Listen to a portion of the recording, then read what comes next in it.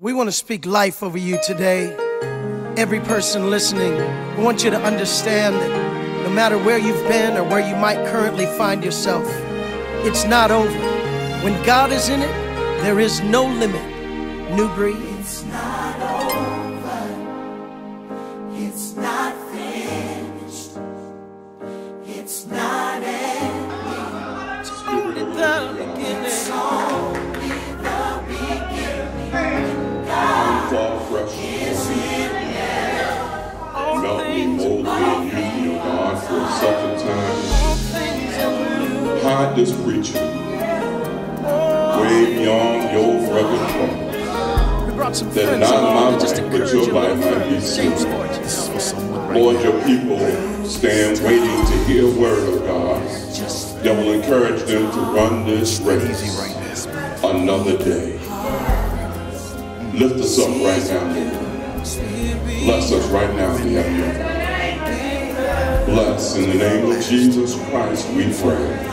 Let the church say you are. You may not see it yet. Scripture this morning is taken from the book of 2 Kings, 20th chapter. I just want to repeat that one more time. It says, in those days, Hezekiah became ill and was at the point of death. And the prophet Isaiah, the son of Amos, went to him and said, this is what the Lord says. Put your house in order, because you are going to die. You will not recover. And Hezekiah turned his face to the wall and prayed to the Lord. Anybody ever prayed to the Lord? Remember, Lord, how I walked before your faithfully and with a wholehearted devotion, and had done what is good in your eyes.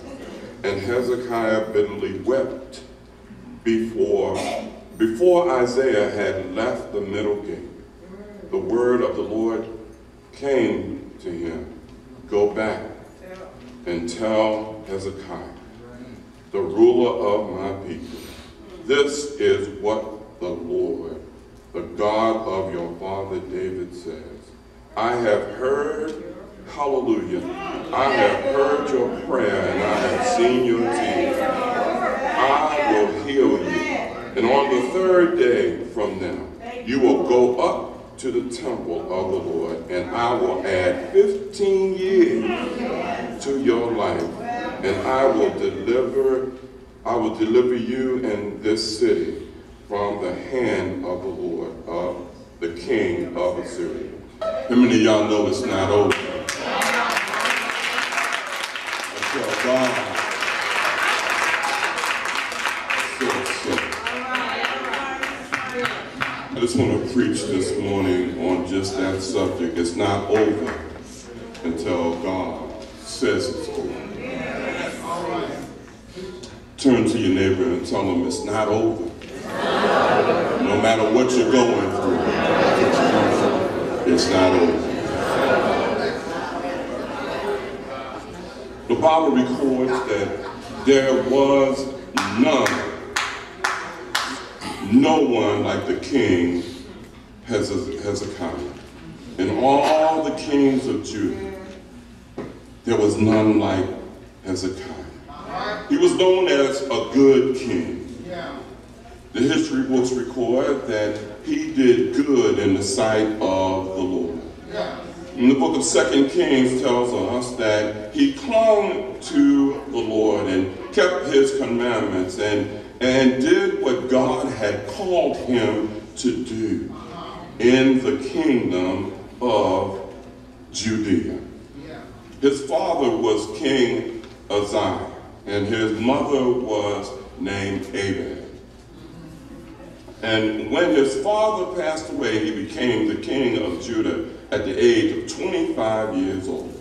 And he ruled for 29 years.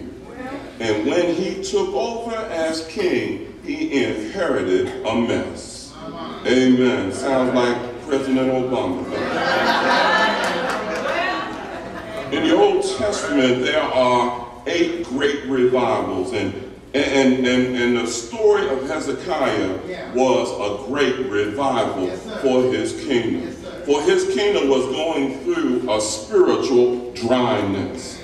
Amen. Every king that came before him, except for David and a few others, they all had turned to idolatry. They had all given up on the Lord and forgot about who God was. They forgot that God brought them out of the land of Egypt and out of the house of bondage. They forgot who God was. They turned to other gods. But Hezekiah, when he took over as the king, he opened up the churches. He reinstated the priests and gave them the duties of taking care of the church. He orchestrated praise and worship not to idols but to God. All right. Praise God for Hezekiah. Amen. As a great king, Hezekiah, the Bible declares that he was sick unto death. Because of his fear of death and sickness, the scripture says that he turned his face, oh my Lord, to the wall. It's something to tell the doctors to tell you that you're sick. But when your priest or when your pastor or somebody of authority that's been talking to God comes to you and tells you you are going to die, get your house in order. You're going to die. This is it. There's no medication. There's nothing else that we can do. This is it. But I declare to you this morning, it's not over. Until God says it's over. I love Hezekiah because it says that when he heard that, he turned his face to the wall and he prayed. How many of y'all know prayer changes things? I'm a witness that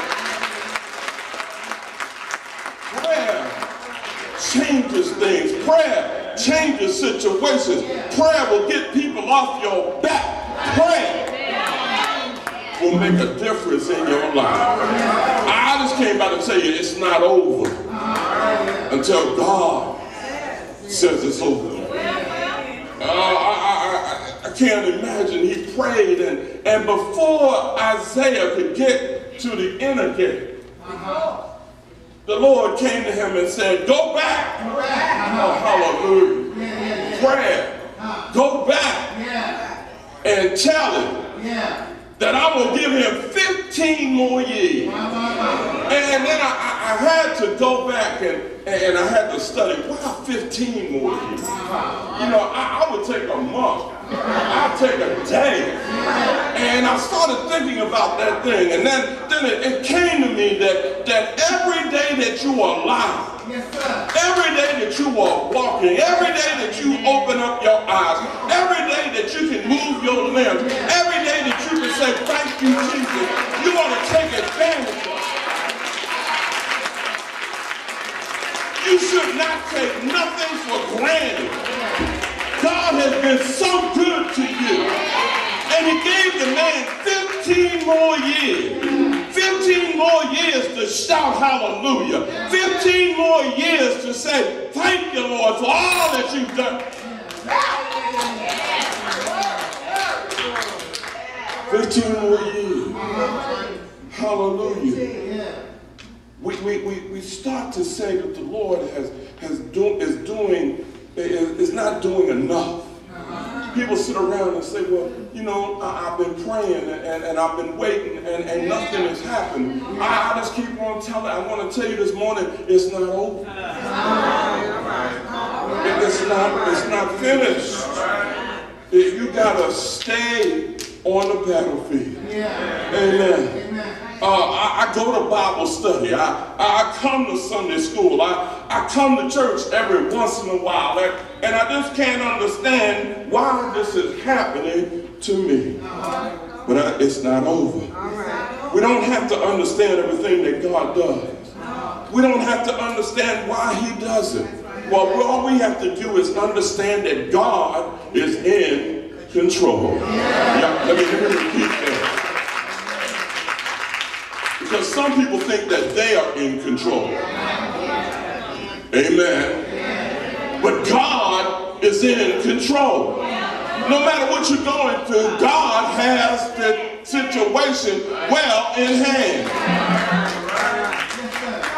We learn in 2 Chronicles that when Jehoshaphat was in trouble, he turned and he prayed to the Lord. And the Lord delivered him from his enemies. The Lord told him, the battle is not yours. Y'all are hearing me this morning. The battle is not yours, but it belongs to me. All you got to do is do what I asked you to do. And everything else is nothing to deal with. You ain't got to worry about it. Amen. It's gravy after that.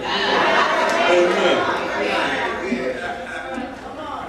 When King Uzziah was in trouble, he turned to the Lord. God is still, and I asked this question before, but God, and I want to ask this again, is God still answering prayer? He still answers prayer. And I mean, sometimes we got to get to the point of not saying, now lay me down to sleep. No, that won't do sometimes. No, we got to get on our knees and really talk to God and really tell him how bad we really need him in our lives. Sometimes we just got to get into our closet and shut the door, turn off the cell phone and stop worrying about what's going on and talk to God and say, my Father which art in heaven.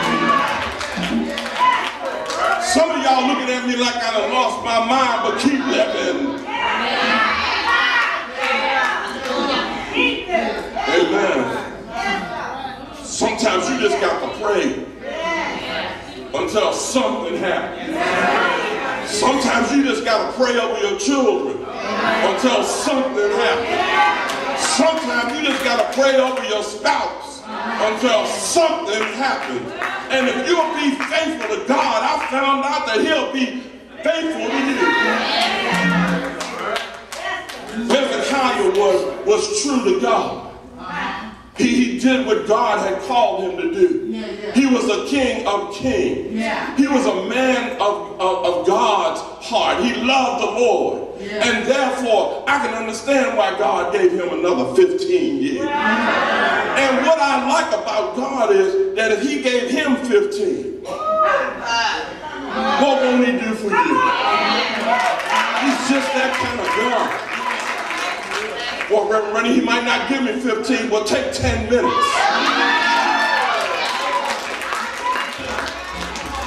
And if he gives you 10 minutes, praise him all 9.5 minutes of it.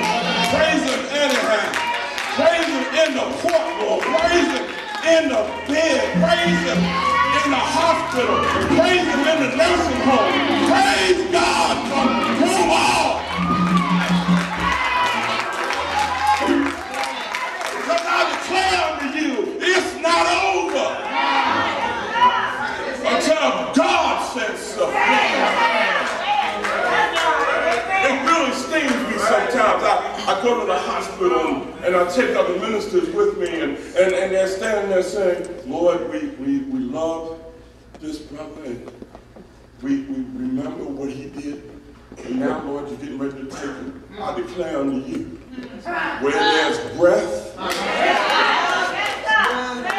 there's life. And we should not go into the hospital room and declare that it's over because God ain't said it. Don't go telling me what God can't do. I'm here to tell you, even in hospice care, God can move mountains. Don't tell me what God can't do. I've seen him do it. He's just that kind of God. Don't sell him short. Don't take don't put the brakes on him. Let him loose.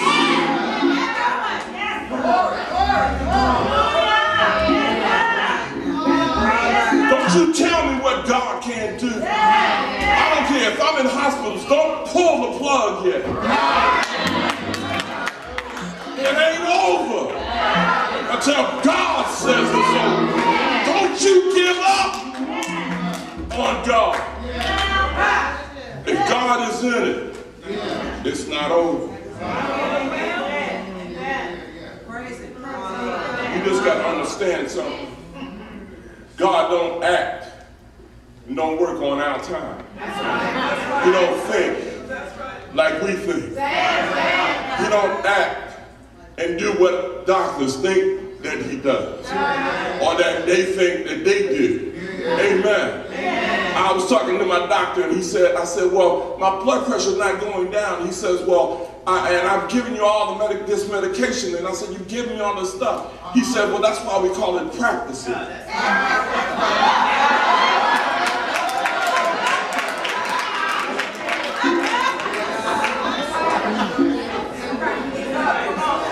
So that let me know right there that he was in one situation, and I had to go talk to my doctor. Amen.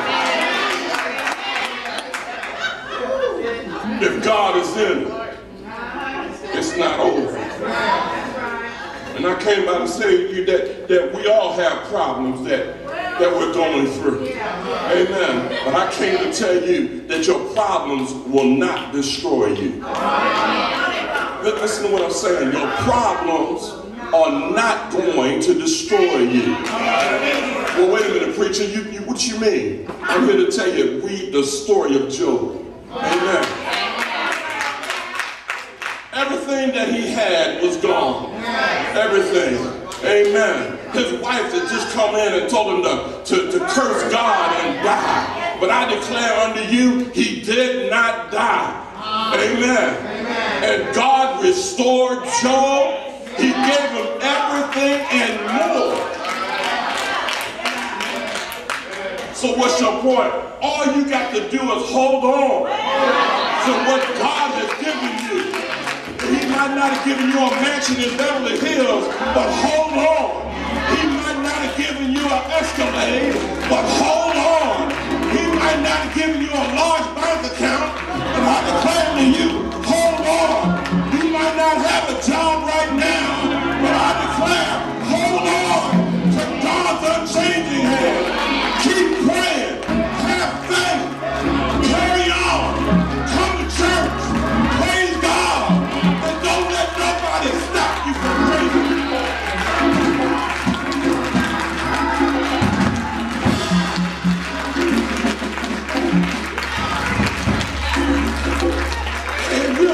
It bothers me when folks get happy in church and everybody wants to fan them and everything. Let them praise God. You don't know what they've been going through. Some of y'all mad because you can't praise Him.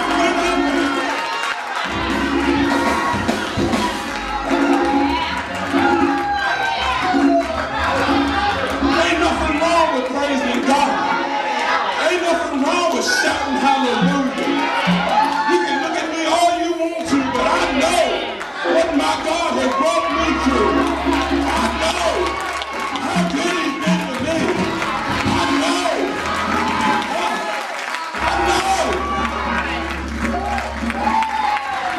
Don't get mad at me because I'm black. All you got to do is get a little bit of what I got. And you'll shout too. You stand up and say, praise God. He's so good.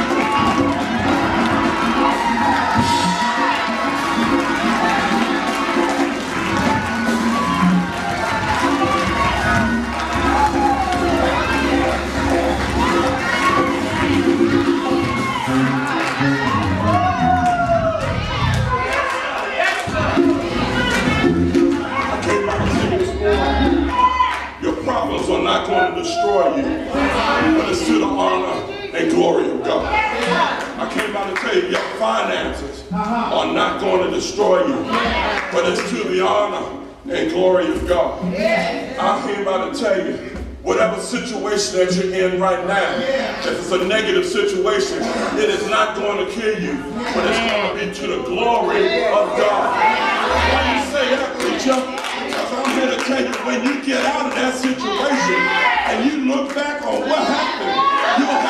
say it wasn't me, but it had to be somebody that turned me over and sang. It had to be somebody that opened up some doors. It had to be somebody that closed some doors. It had to be God.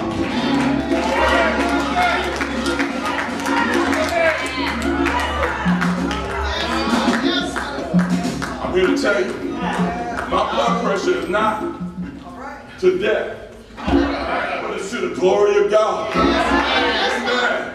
You can practice all you want to, but when He gets through,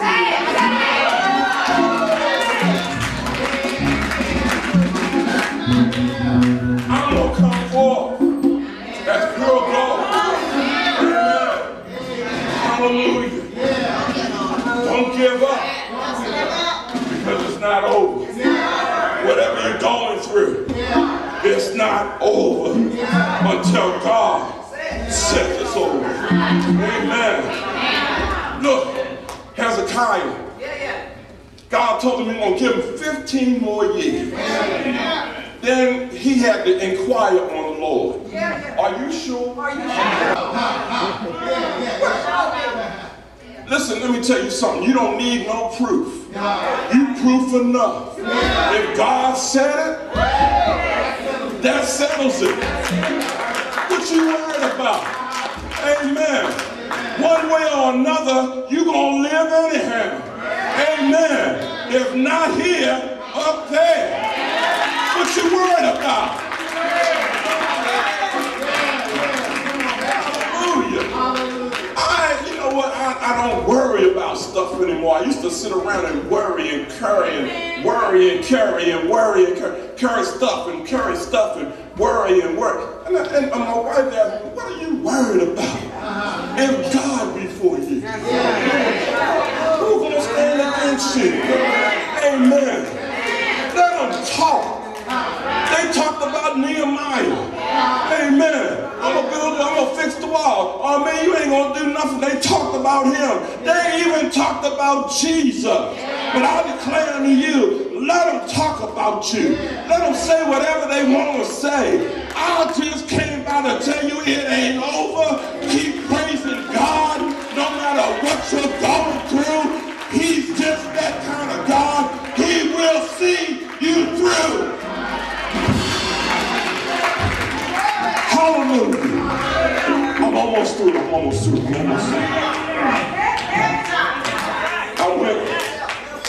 I went to the walk yesterday, cancer walk, and I saw all these people out there at the park, and they said, it ain't over. I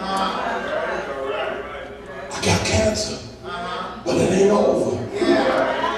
I got some problems, but it ain't over. God ain't through with me yet. Don't you give up. And let me give y'all another scenario. Y'all ain't gonna like this one. Amen. Thursday night. Hallelujah. Thursday night. I was sitting and I was watching a basketball game. Hallelujah. And I turned the game off with 1 minute and 8 seconds left because I knew that the Heat were going to lose. Wait a minute. I got on my phone and I started texting my friend. Better luck next year. It's going to be all right. Before I could finish the text, my friend texted me back, overtime. Okay. That was my confirmation on the sermon this morning. It ain't over. It ain't over. You can ask Ray Allen, he'll tell you. It ain't over. Don't give up. LeBron in the Heat. Because it ain't over. Until God says it's over. Amen. I know these Laker fans got upset about that. But my point is that it ain't over. about no fat lady singing. But you got to keep playing the game.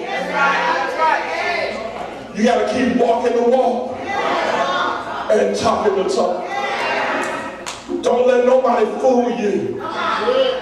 Don't let nobody tell you that you're in church and you shouldn't go up in there. Don't let nobody on your road to ask you, which way you shout. Listen.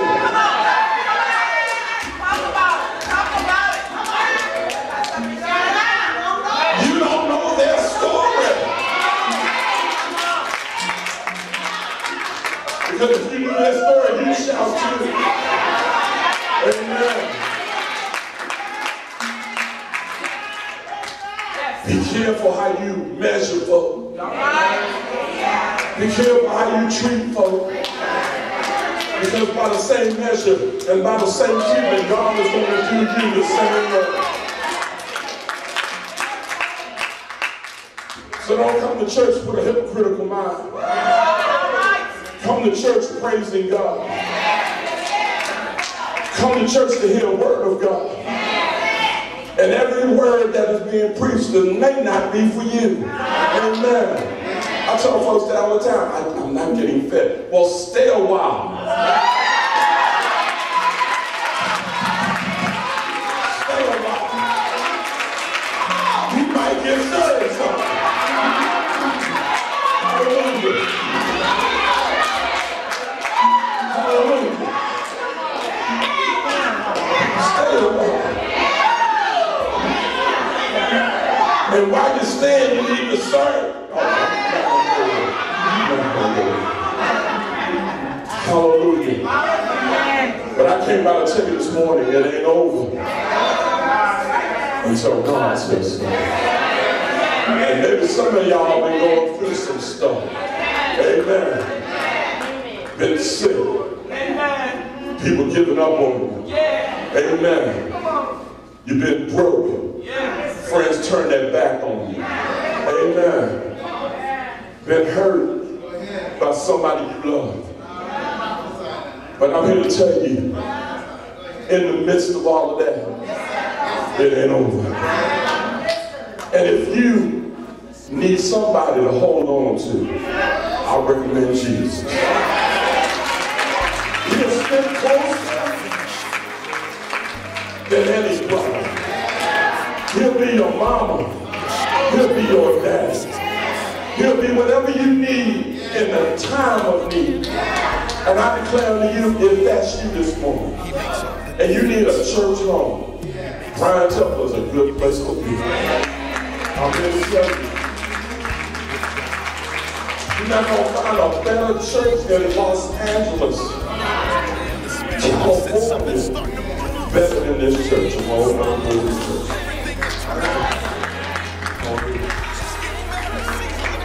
So if you need to join the church, this is your opportunity. This is your chance. You going through something, I declare to you, it's not over.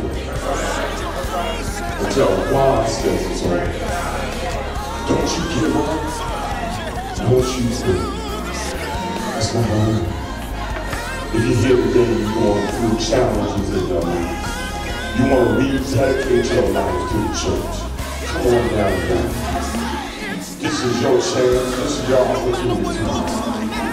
Come on. This is your church right now. Don't let it pass you by.